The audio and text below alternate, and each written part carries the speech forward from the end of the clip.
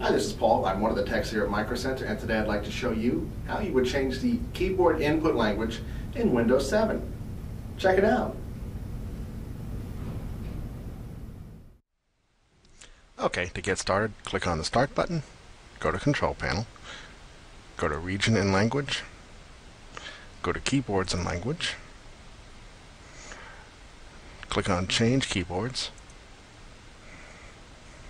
Alright, here you can add whatever language you need to add. Let's just say, for example, let's do Russian.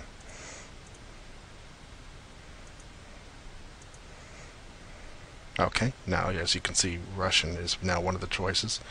Click Apply and OK. Click OK. Of course, this assumes that you have a Russian keyboard that you're going to plug in here.